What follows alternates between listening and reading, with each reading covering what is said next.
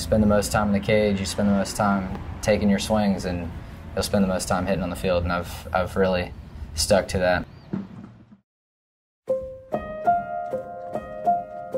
The epitome of a hometown hero, Walter Cameron Coursey knew his future was baseball ever since his prep days at Lanier High School. Me and my dad played baseball, so we grew up with sports, baseball, football, basketball, always outside, always playing, and then narrowed those sports down to just baseball in high school, stuck to it a little bit, and here I am. Yeah, at what point do you have to, I don't want to say make the decision to just play baseball, but when you realize you have to take baseball seriously because there could be a future in it past just high school? When you're not very good at the other two sports. I'm not a very big guy, and basketball obviously wasn't my thing. I shot it in the wrong goal one time. Another story. Wasn't very good, so I decided that my career path where after high school would be baseball.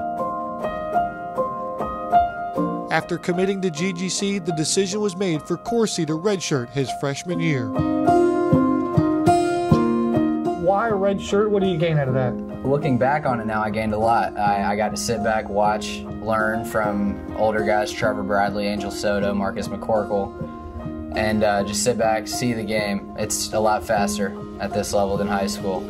And I really got to grow, take the weight room serious, and just mature a year. I was 17 when I got here, so I got a whole year to just grow up a little bit as a person and a baseball player.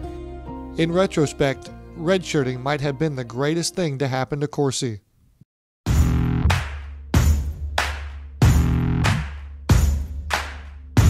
Leading off, playing second base, number 4, Cam Coursey.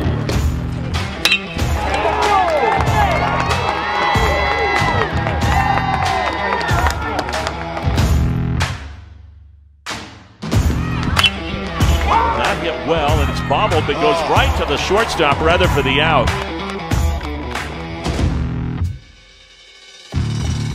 Two-time AII Player of the Year. Two-time NAI First-Team All-American. Coursey made an immediate impact for the Grizzlies, leading them to back-to-back World Series appearances. For Coursey, the accolades were a result of his work ethic.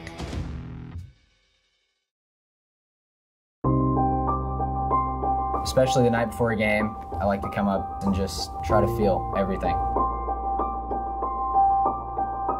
You won't have time, and come into BP like you only get a certain amount of swings. I'm not comfortable with that. If those 25 swings aren't good, then I want to lean on the night before where I hit 300 balls or whatever it is. Whatever it is, just play hard and give my all to the game, and good things happen when you play hard. Coursey knows that physical talent isn't the only thing that makes him stand out.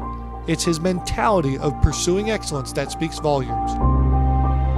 Every day, just taking every rep like it may be your last, because it might be. Nothing's given in this game, nothing's given in life. And if you take every rep like it's your last and that it means that much to you, then the game's easy. Thank you so much. What just happened, bro? Who was that? Diamondbacks. What round? I don't even know what round. 13th, boy. In the 2019 MLB Draft, Cam Coursey was selected by the Arizona Diamondbacks in the 13th round. His journey from unrecruited to Male Athlete of the Year to professional baseball player exemplifies Coursey's pursuit of excellence. How do you go from Cam Coursey, unrecruited out of high school, to USA Golden Spikes watch list? You gotta believe in yourself. That's the most important thing that I had to learn, is especially when nobody else wants you or thinks that you're good enough, if you believe in yourself, you don't have limits. You have a work ethic, a focus, a mentality, constantly pursuing that excellence. Where does that come from? Being told you're not good enough your whole life. Yeah, I'm not the biggest guy. I mean, I didn't have very many options. Nobody was jumping at the bit to get me, and it's not fun, you know? That's not fun to not feel like you're good enough, so.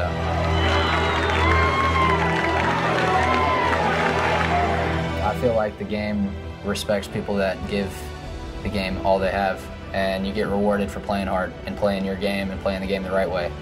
So I think if you go out every day, play hard, play the game the right way, then you'll find success.